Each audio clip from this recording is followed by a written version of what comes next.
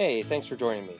Today, we're going to tie the Borski's Redfish slider. I'm going to be using the Gamakatsu SS15 hook, but any saltwater long shanked hook will work. We're going to start by wrapping our thread halfway down the shank of the hook. You will want to use a strong thread, as we will be needing to apply some torque later on. A tan or brown color thread is ideal. You will want to make sure and add some head cement at this point to keep the thread from twisting. Go ahead and wrap the thread halfway down to the eye of the hook, and tie in a large dumbbell eye with a few X-wraps. It is important that the dumbbell eye is a large size in order to compensate for some of the materials we will be using that tend to want to float. It is always a good idea to use under wraps to lock your dumbbells in place. As always, add a drop of super glue to keep that dumbbell from moving. Now wrap your thread to halfway between the dumbbell eyes and the bend of the hook. We will now want to cut some tan or brown craft fur. To do this, you want to separate a clump of fur and cut it off close to the base. Set that clump aside and repeat the process to get a second clump. Now add the two clumps together and pull out the underfur. Finally, we will want to cut the base of our fur clump square to prepare it for tying in. Place your squared off clump of craft fur up against the dumbbell eyes and wrap in tightly. Make sure and tie back only a few wraps. Do not tie all the way to the bend of the hook.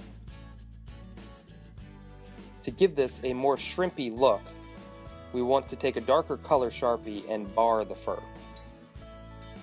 Our next material is going to be a streamer saddle hackle. I like to use orange, pink, or red. Pull out the webby fibers and then cut off the excess. Now you can tie in the hackle at the exposed base. Don't forget to attach some flashy materials. Today I'm using crystal flash in a bronze color. This will mimic the antenna of a shrimp and add some shine. Tie in the flash so it extends about as far as your craft fur clump. To assist in palmering the hackle, a few fibers can be pulled out on one side of your hackle right at the base. Then wrap your thread to the other side of the dumbbell. Now we can palmer the hackle tightly, right up to your dumbbell. Make sure and separate any fibers stuck together.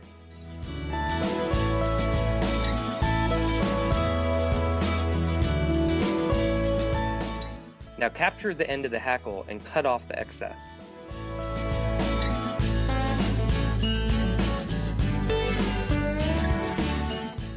Flip your fly over in the vise, as we will now be working on the other side.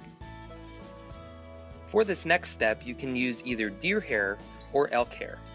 I prefer elk hair because it is less buoyant. You want to cut a large chunk of hair from your swatch at the base near the hide. Measure the chunk of hair to just longer than the hook. Mark that length and cut off the excess, but save that chunk of extra hair. Wrap your thread to the back side of the dumbbell eye. Position the hair on top of the hook shank and make 2 loose wraps to hold it in place. Do not tighten just yet. Pinch the hair on both sides to hold it in place. Pull straight down on your thread to tighten while pinching the hair. Make sure it does not spin on the hook. Then wrap your thread to the front side of the dumbbell.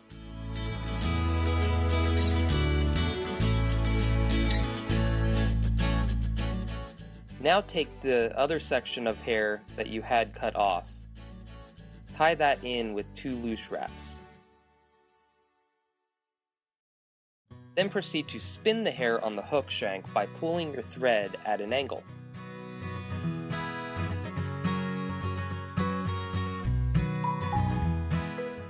Then pull back with your fingers to expose the hook eye. Make a few wraps just near the eye of the hook.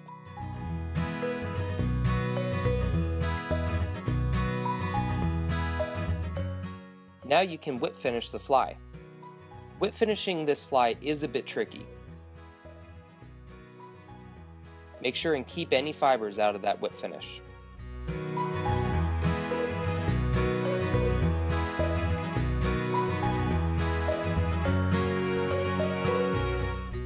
Now we want to trim the head of the fly.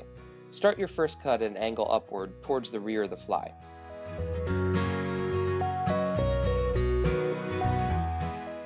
Make cuts all the way around the head of the fly in the same angle.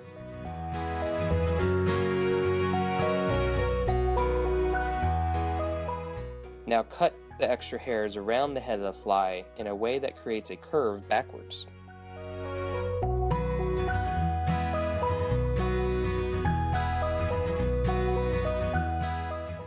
Shape the head to a cone shape with precise cuts. As the name suggests, this fly is great for redfish. It is a beautiful shrimp imitation. Hey, thanks for watching. If you like what you see, please subscribe. Leave your questions in the comment section below. Go catch some fish.